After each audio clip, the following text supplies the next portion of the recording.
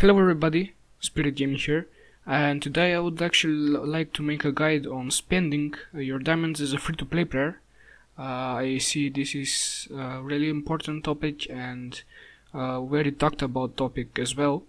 So I decided to test a few things out, and I will place my text document in the description down below so you can check what I was doing and how I was doing it.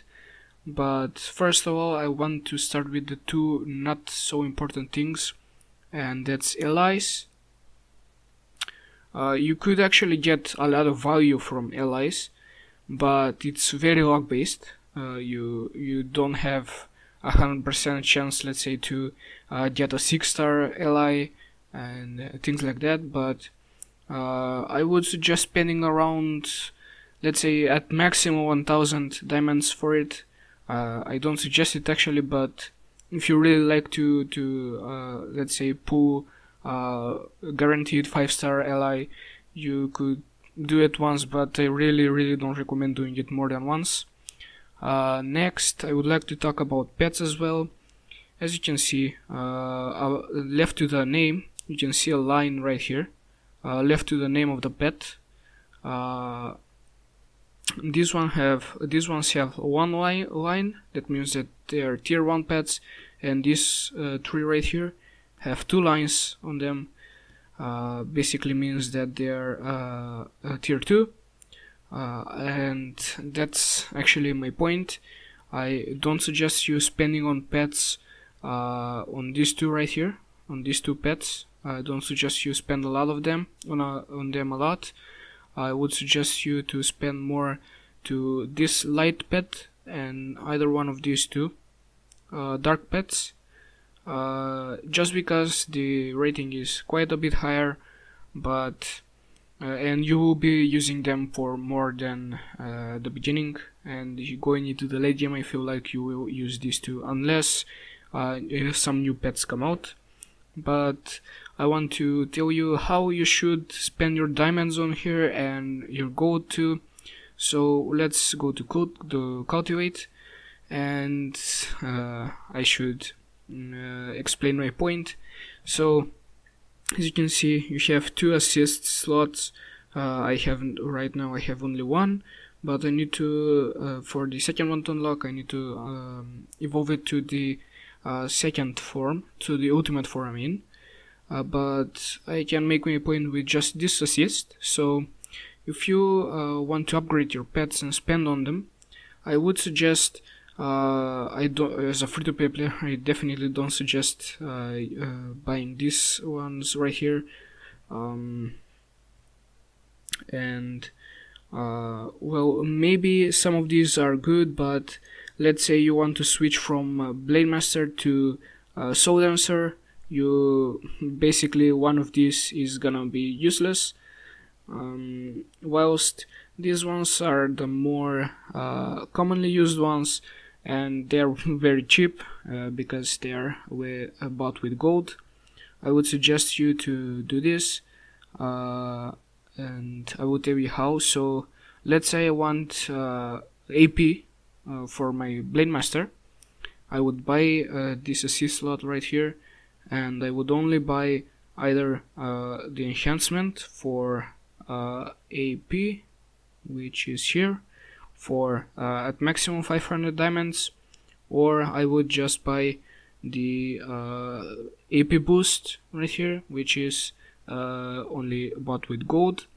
This is because well, for the assist, I don't know the chance that this ability will activate, but I know the magnitude is 20% of pets AP, and how do you increase that effect is by getting more AP on your pet.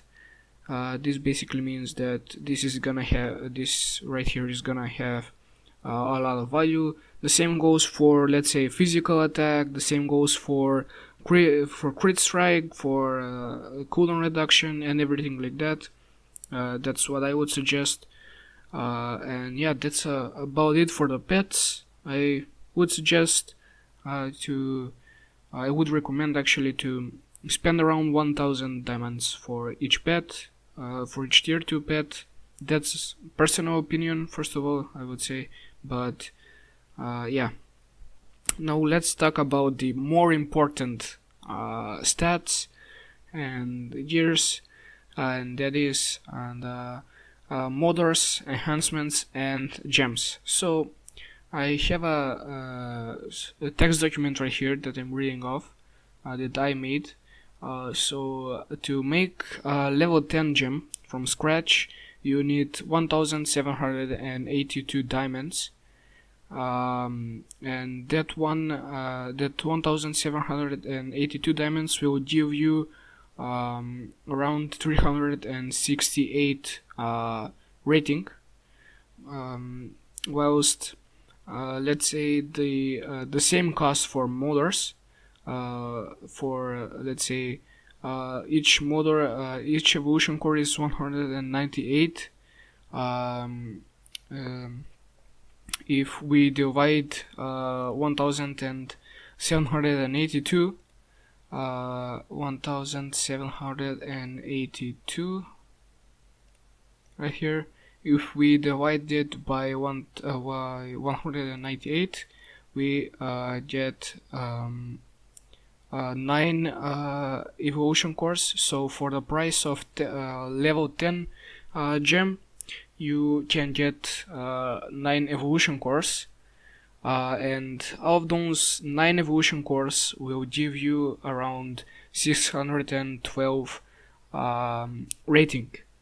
But this is the point I want to make, because if you do that, then let's say for the free-to-play players especially, you're gonna want to have at least 2 level A modders. But if you upgrade the level A modders, the level B modders to level A, you will just get defensive stat. So that is 612 rating only on defensive stats. Whilst for the same price, yes, you get half the rating, but the stats, you actually get the stats that you actually need, which is, let's say, the water gems give you 92 insight and things like that. So I would suggest, well, again, it is personal opinion, but I did get all my gems to level 10, and I'm pretty happy about it, because I get the stats that I actually want, and not because I am free to play and can't really compete against people that have paid for the game. So I don't really compete for rating, but I just want my stats to be good, and that is why first I focused on the cores. Then let's see for the enhancement. For gear enhancement, the least amount is, let's say, first of all, yeah, without spending anything, your enhancement should look a lot like this. You will have 3 core tier 1s, and the other ones yellow tier 1s, and the other ones will be probably still orange. Let's say I upgraded once this one right here, the orange qua tier. It's gonna cost around 130 diamonds with the protect mode on, and that is not still 100% chance that it's gonna get upgraded, but for the price of 1 level 10 gem, you can enhance one orange gear to around 14 times. So let's say I upgrade this 14 times, and I get around 10 enhancements, 10 actual enhancements, because it's 90% success rate and won't succeed every time. That is around 24 times 10 is actually, yeah, really easy math, 240 rating, which is lower than both the level 10 gems and the motors. But as I said, like the gems, you get the stats that you actually want. So let's say I have this cooldown reduction upgraded a lot. While I was making my first few videos, I was upgrading these two right here, because I thought I really needed defense for some reason and HP, but that's definitely not the case. You don't need this much upgrading on these two, and I would recommend for you to focus more on cooldown reduction, AP, multi-strike and critical. But as I said, I don't suggest upgrading more than, let's say, 3 motors or more than 2 motors with diamonds to level A. And my personal opinion, as I said again, I would upgrade my gems to rank 10 first, to level 10 first. Plus you do get this cool looking weapon effect. If you're wondering where this effect comes from, it's from right here. And if you actually get all your gems to level 10, you get around 650, I think it was, more rating. So that contributes as well to your price, which I can't really calculate it. I'm not really that good in math. But yeah, that's what I wanted to say. So my personal opinion is, again, I will say, I know I might be boring, but I'm saying that first you want to upgrade all your gems to level 10. Then, depending on which class you actually play, for Blade Masters I would suggest you make 3 level A motors.